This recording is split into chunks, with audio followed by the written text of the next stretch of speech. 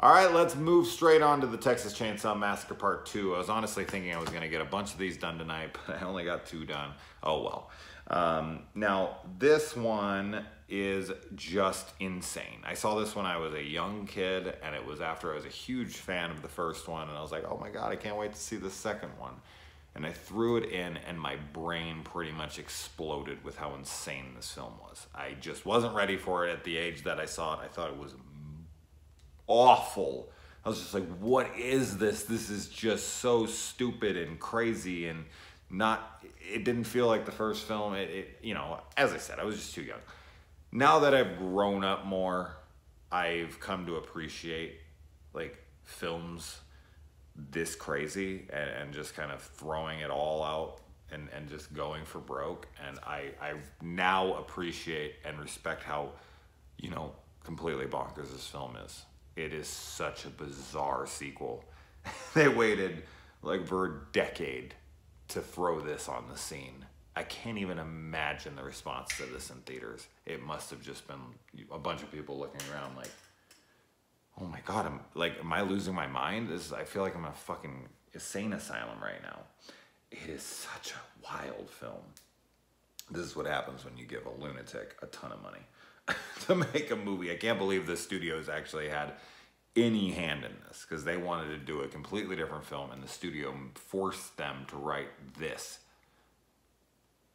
This? Really? This is the kind of film that studios are like, oh, hell no. And this is what they had them. I can't even imagine what the other film was like. The one with the cannibal town that they were in, whatever. So we get this opening crawl narration thing going on here, like in the first one. And I really like it. I really like what's written.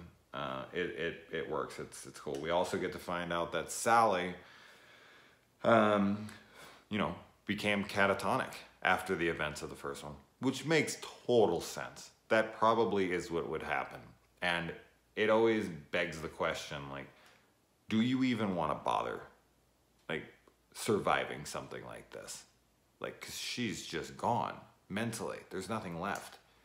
She's just going to be a vegetable for the rest of her life. She won't even be able to freaking function and live a life. So she's, like, basically dead. She basically died in that movie. Like, even though her physical body got away, mentally she's dead.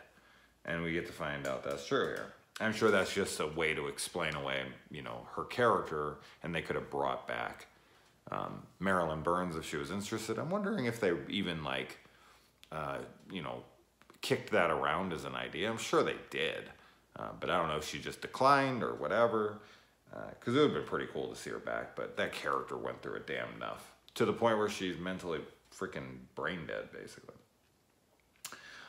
So instead, we have Carolyn Williams as Stretch replacing her. And love Carolyn Williams. She's been in a ton of horror films at this point.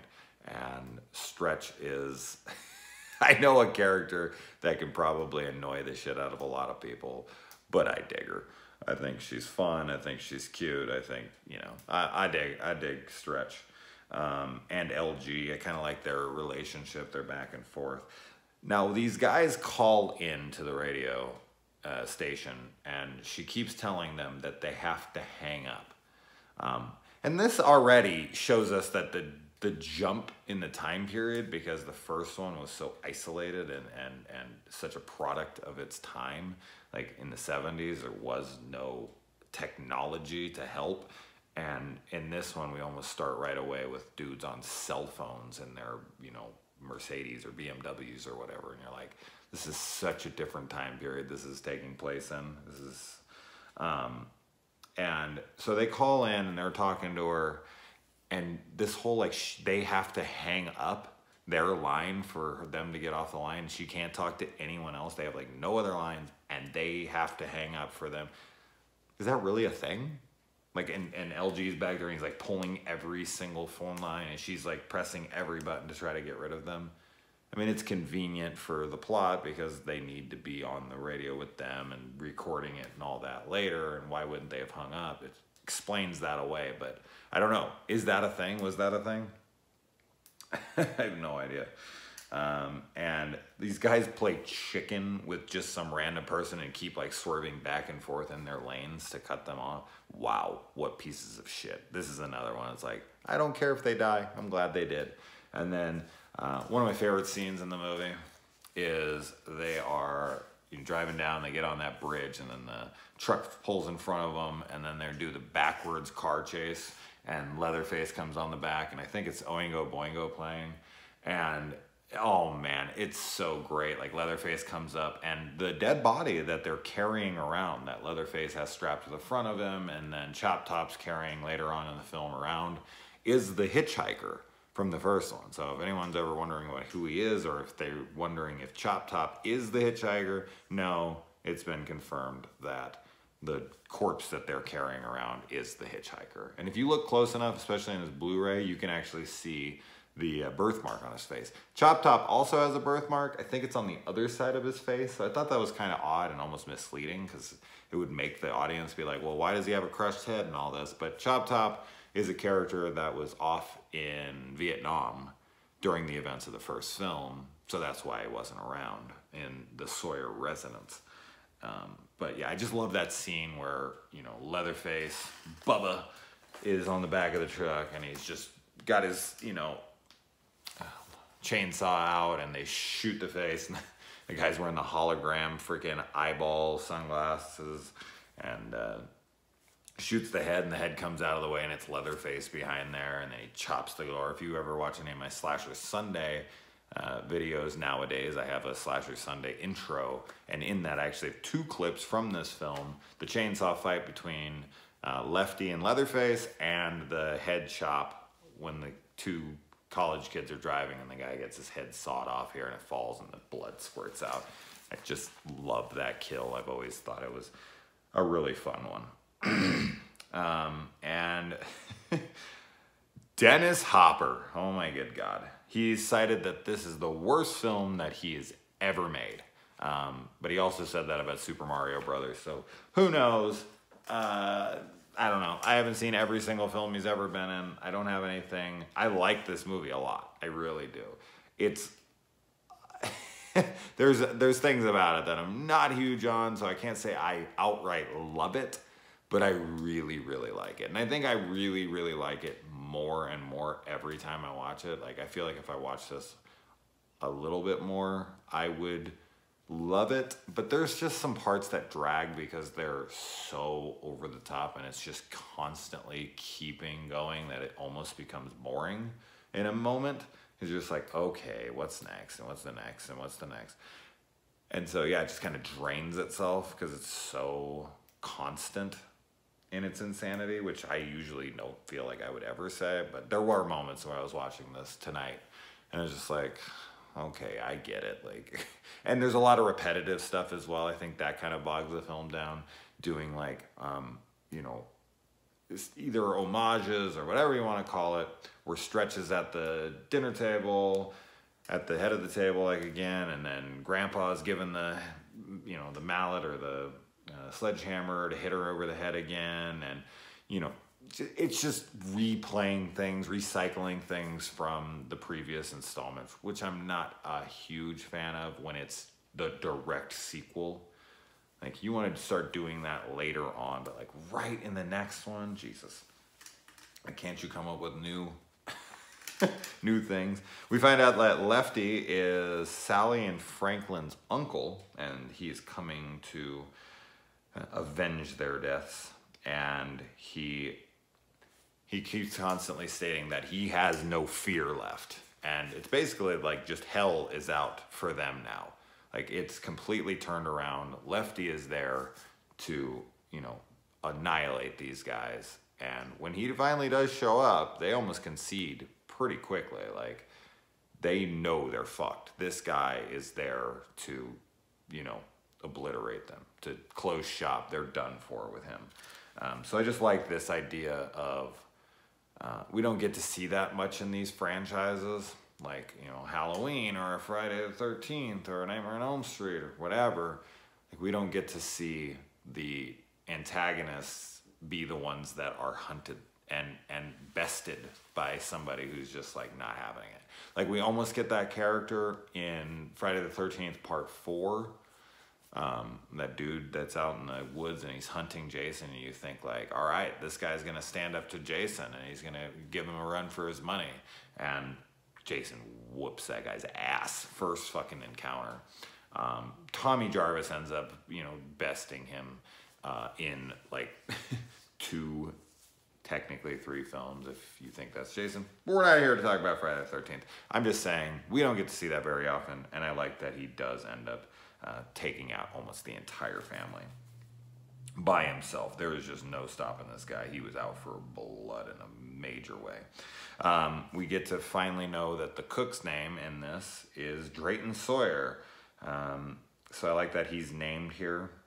And the scene where Hopper goes to buy the chainsaw, or Lefty goes to buy the chainsaws, and he like lays down the money, picks up all his chainsaws, and he just hits the tree instead of sawing through it. He's like slapping, and the guy's behind him, and he's like freaking out and laughing and clapping, and it's like, is everybody in this city or state a fucking psychopath?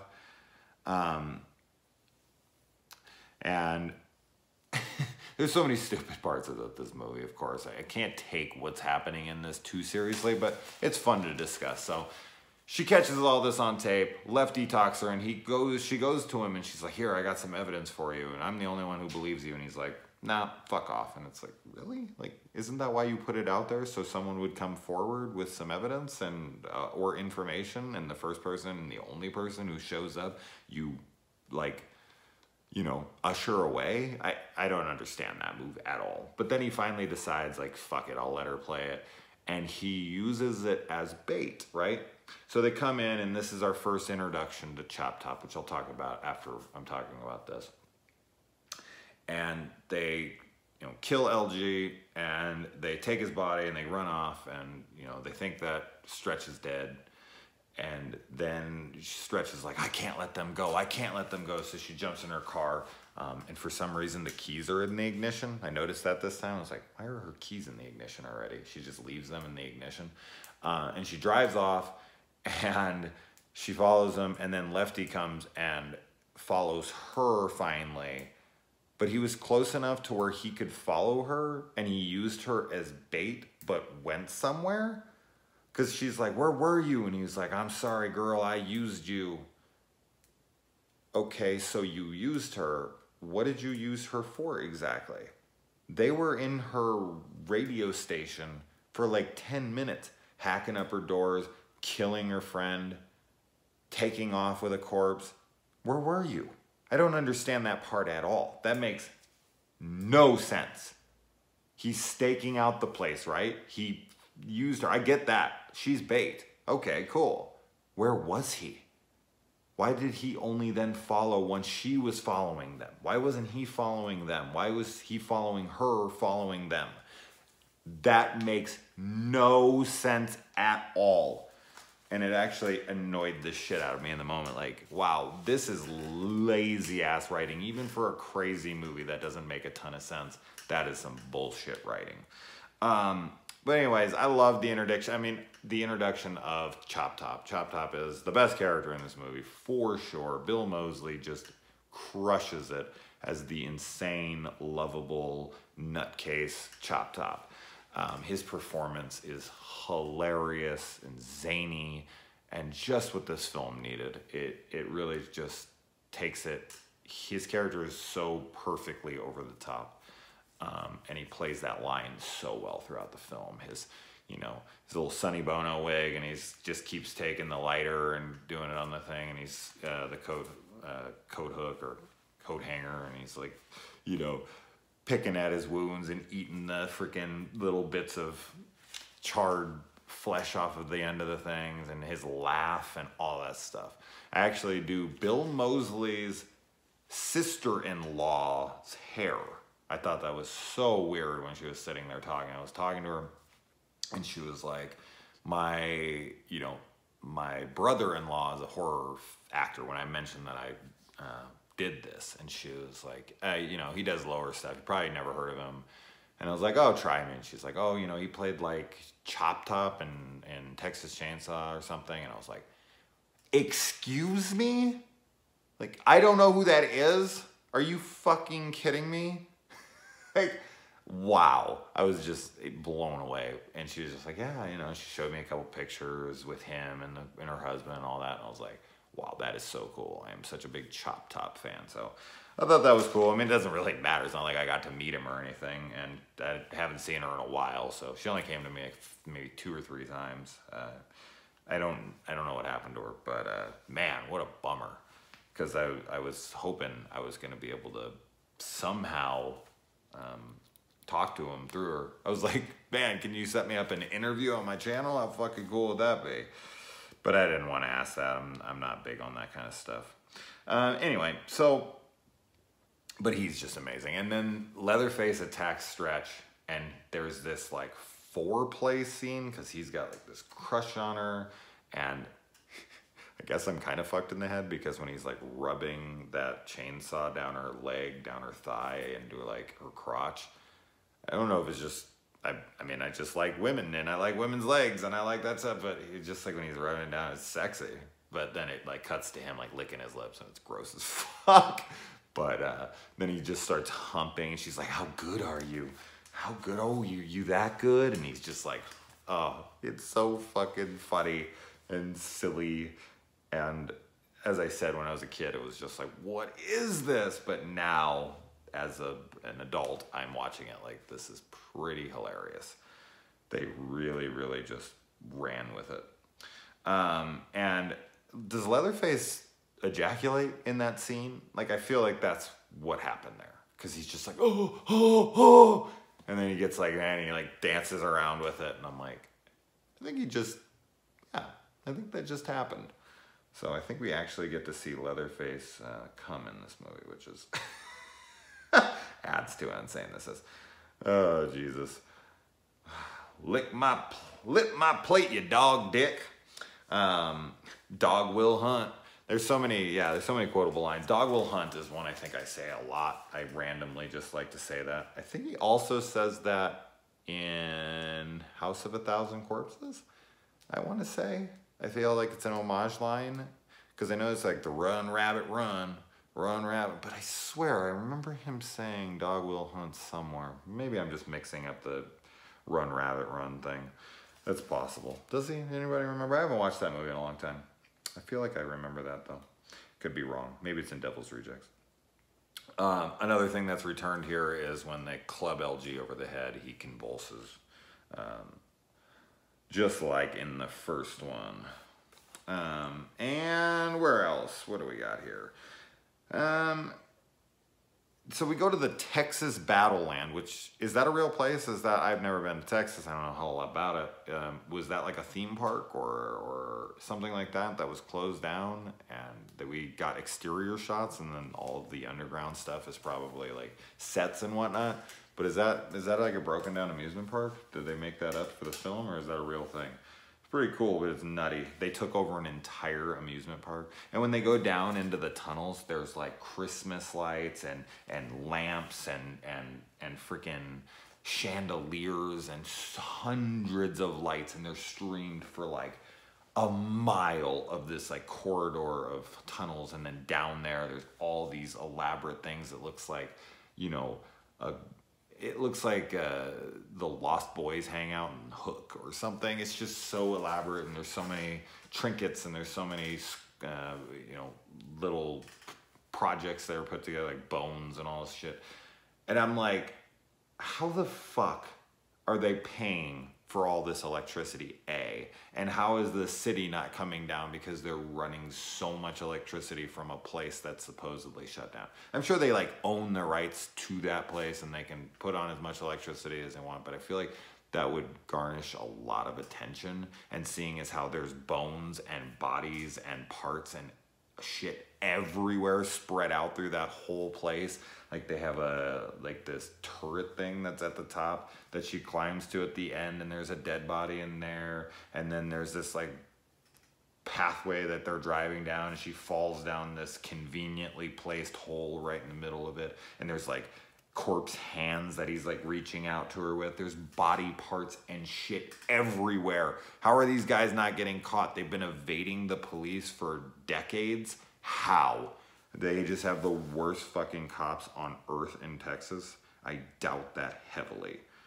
I love when Leatherface runs off at the end of letting her live and lying to Chopped Up, and he like turns around and he humps with the thing, and he like keeps looking at her and he's just humping. That was great. And so something I noticed this time, I don't know if it was the Blu-ray cleanup or whatever, but Dennis Hopper, Lefty, he's wearing a gun belt across him, and on the gun belt is extra chains for his chainsaw in case one breaks, he's gonna re-chain up the chainsaw right there in the middle of it. I just thought that was so ridiculous. They put on there like bullets. Like he's got to have some extra ammunition for his 3 chainsaw he brings. It's ridiculous. And then he goes and he kicks a wall, and the wall explodes, and just intestines and insides of people just come spewing out all over the floor. That's one of those moments where I'm talking about where it's just like, that is so over the top. Like the first film exists in a reality, like a crazy reality, but within reality. This one just is completely outside. It's like living in a crazy person's brain and what they think the world would be like in their fantasies. Like this insane world where these kinds of things could exist. Kicks a wall, the wall opens up. Like, what is that wall? What is that holding? Is that just a storage area that he happened upon and it just started bleeding the second he walked through? And then him going, like, how the hell do they never hear him? Like, these are huge open tunnels that would echo forever. How big is that place? And he's like running through there screaming with chainsaws revving, and he's cutting every single thing down, not worried about any of it collapsing and caving in on him while he's doing it. And they never hear him until he finally is down there. They can see certain things falling, but they can't figure it out for some reason, but they can't hear him. Bullshit. There's no fucking way. So that was ridiculous. And just him cutting all that stuff up, and it's just, I don't know, like, just go for them. Like, I get it, you want to burn the place down, bring it all down, but you're going to make that shit fall on you, and you're going to die, and then they're going to get away. Like, go kill them, and then blow up their place. Like, knock it down.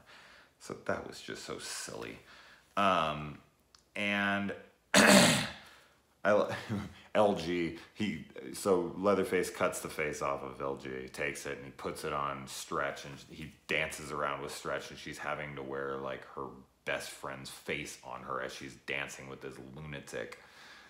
And then she goes away, and LG wakes up, and he's been skinned in numerous places on his body. His face is missing, and he's like trying to get her free, and he's still like doing everything in his power to try to appeal to this girl because he was so in love with her. And then once he dies, she says, "I loved you." I'm gonna guess that's in a friendship way, but I don't know. The way she said it and the way it was said, it wasn't like, oh, LG, like, I love you, or you were like a good friend, or whatever. Like, the way she said it, it seemed like there was something romantic in place there, but he was pursuing her the whole film, and she kept like pushing him away like he was a joke. So I don't know. That seemed odd to me. That line was weird. And so, let's see. Oh, and then Lefty runs into Franklin's body, which I thought was cool. I thought that was pretty cool. Thought it was interesting that they actually brought all their victims with them. So they loaded them up into a U-Haul and just took them down to this place and just like pushed them down into this area. Like, it just, the fact that they brought the corpse of a crippled guy in his wheelchair and they brought him all the way over there and like just put him in some random place and didn't do anything with it. I don't know. It's fine. It's cool to see him. I was just like, oh, okay. So we kind of get to see his remains because all of the killing of Franklin in the first one takes place off screen.